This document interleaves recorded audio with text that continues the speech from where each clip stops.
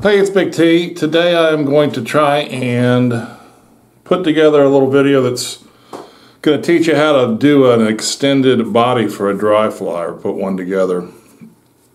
Out of foam, it's pretty simple, and you probably have the stuff you need laying around the house. This is a sewing needle. And it's a little bit larger sewing needle. There's the eye end. And what I'm going to start by doing is placing that in my vise. And I'll place the eye end in the jaws and have the point forward there. And then I've got a piece of, this is just 2mm gray foam. And I've cut about a 3-inch strip that's a couple centimeters wide. Now the width that you decide to use on that's really going to be dependent upon how big of an extended body you want. And we'll go in somewhere around that halfway mark. And I'm just barely going to put that pin through the foam. What I'm going to do is I'm going to start the thread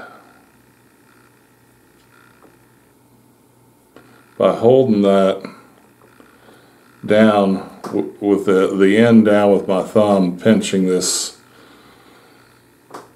foam closed. And I'm going to trim off that little tag end.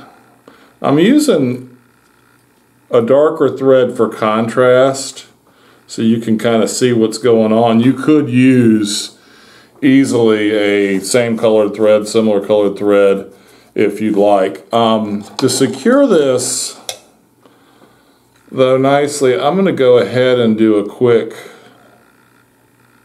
whip finish. Just a little 3-turn whip, so that I've got that knotted down and that's not going to come unraveled. What I'm going to do is I'm going to take this thread up and under,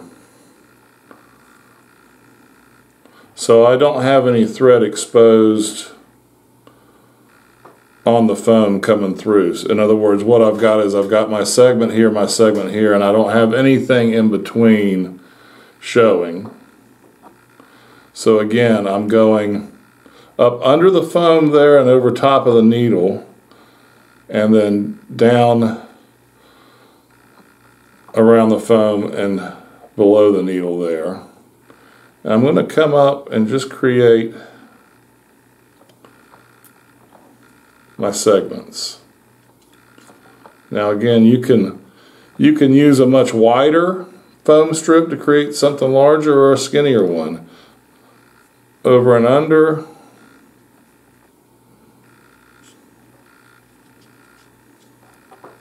and just repeat.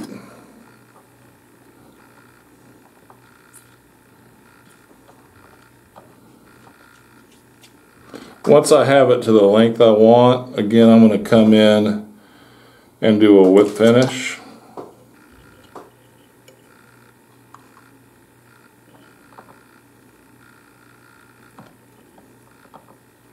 The thread I'm using is a little bit thicker thread than I normally would use for most of my fly applications. This is a 140 denier.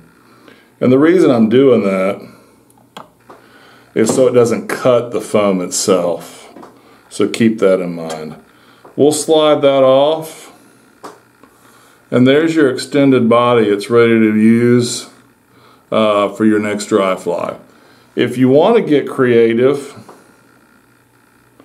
or if you're looking for something additional to throw on there, you could actually put on a little bit of your UV resin on the back of this at this point in time and stick some microfibrils out of that and glue that down.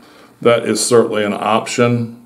Your other option would be to, once you have that first segment tied in, to go ahead and tie them in there as well. Hopefully this is helpful. In the next video, we're actually going to put a fly together using this extended body. Thanks for watching. For these materials, you can check my website out, bigtflyfishing.com, and please subscribe to my channel for these instructional videos on fly tying and fly fishing.